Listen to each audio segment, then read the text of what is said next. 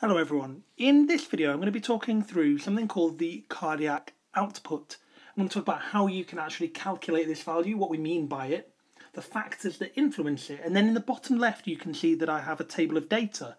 I'm going to talk about a real exam question where you're asked to calculate cardiac output. I'm going to show you how, given this particular data in the bottom, you're able to do that. So let's start with the definition. So the definition of cardiac output is the volume of blood pumped by one ventricle of the heart in 1 minute. Ventricles being the two largest chambers of the four that make up the heart. So let me just highlight two crucial things there in that definition. The first being volume, because that's going to be important in the calculating this numerical value. And the idea at the end, in 1 minute, suggests that there's a time component to this. So what we've got, cardiac output, is the volume of blood pumped by one ventricle of the heart in 1 whole minute. So unsurprisingly, when we look at the units, and let's make a note of the units for this particular value, the units for cardiac output are decimeter cubed per minute. Again, if you look at the units, you can figure decimeter cube relates to the idea of volume, and per minute, suggestive of there being a time component to this. So there are two factors that you need to know to be able to calculate this cardiac output. So let's make a note of these factors here. There are two factors that you need to be aware of. One of them, let's put the first, is something called heart rate. Now the heart rate is the number of beats of the heart. Now I'm going to put here per unit time. Normally we talk about the heart rate in 60 seconds, so number of beats per minute. But depending on the question, you might just need to know it in terms of just the unit time. So two factors that influence cardiac output. One is the heart rate, and the second is something called the stroke volume. Now the stroke volume is the volume of blood pumped out with every beat. So let's just make a note of that. The volume of blood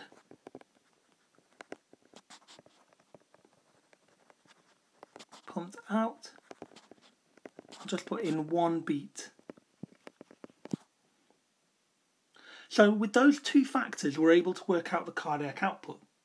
And let's talk about how they relate to one another in terms of a formula. Let's put a formula to this. So let's say that cardiac output is CO, cardiac output. That would equal the heart rate, HR, we're going to use that there, H and R, and we'll use S and V for stroke volume, times SV, stroke volume. So there's our formula to work out cardiac output. We do the heart rate times the stroke volume. So if the stroke volume tells you how much blood you're pushing out the heart in a single beat, and then the heart rate tells you how many beats you have per unit time, that essentially is what our cardiac output is. That's all it is. So let's look at this table of data that we have, and let's put it into some context in terms of exam questions. So we've got time down the side in seconds, between 0 and 0.7. We've got a volume of blood in centimetre cubed. We're going to say that this is in the, and I'll just make a little note above the table, this is the right ventricle that we're going to talk about here. It's always important in an exam question to make sure if you're given data, to see what part of the heart they're referring to. Are they talking about the left side of the heart or the right side of the heart? But we're going to use this table to get all three values. We're going to get the heart rate, the stroke volume, and the cardiac output from this table of data. So let's get the stroke volume first of all, because we can see that in one cycle, so we've got volume of blood here at the top, 125.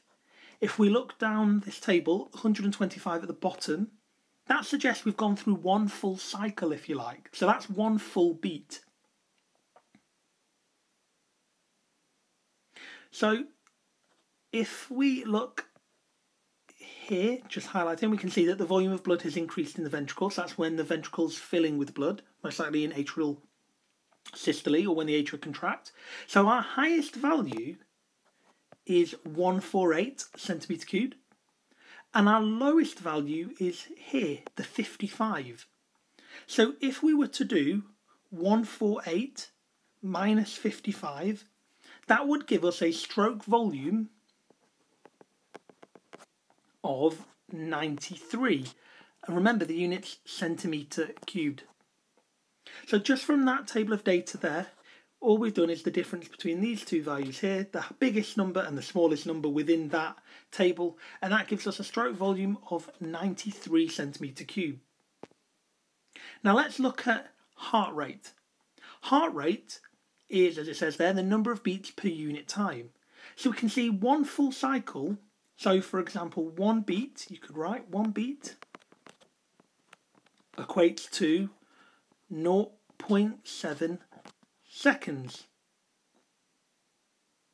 But if we're wanting to work out this per minute, then what we need to do is a ratio and look at this in terms of 60 seconds. Now, if I look at, I'm sure people watching this video will have calculated ratios maybe in their mathematics lessons, but just one quick way I do it is I think about what do I have to do on this side to go from 0.75 or 0.7, sorry, up to 60. So if I take 0.7, if I divide it by 0.7, it would become 1, and then I times it by 60. So if I do the same on the other side, if I take 1, if I divide that by 0.7, now if I do that, on the calculator, the number comes out as a very big digit. 1.42857114, so I'm going to round this up and call it 1.429. Okay, so if I do 1 divided by 0.7, I get 1.429.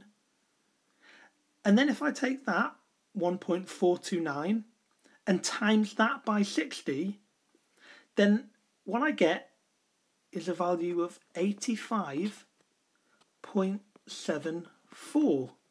And that's beats. So that would be my heart rate. So I can put in brackets here, HR. So now I have heart rate, I've got stroke volume. So if I simply just take these two values and I'll write the number over here. To get my cardiac output, all I have to do is take 93 and times that by 85.74. And my cardiac output comes out as 7,970, 73.82. And remember the units, decimetre cubed per minute. Now obviously the number that you get if you were to calculate this might be different slightly depending on where you round when you're calculating out the heart rate. But in a nutshell, that's all you have to do. So just to recap, cardiac output is the volume of blood pumped by one ventricle of the heart in 1 minute. Depends on two key things, heart rate and stroke volume. If you know the volume of blood pumped out in a single beat, but you know per unit time how many beats you have, then essentially you can calculate this value. And given a table of data, if you look really closely, look for the highest value, the lowest value, you'll be able to get stroke volume. Pay attention particularly to I've just circled it on the bottom left there, the time scale that you're given. They don't often give you it per minute. You have to normally use ratio to calculate that. And then you simply time stroke volume and heart rate together and you get value for cardiac output. 7973 does look quite high, but I can assure you that is the correct number. Okay, hope that helps.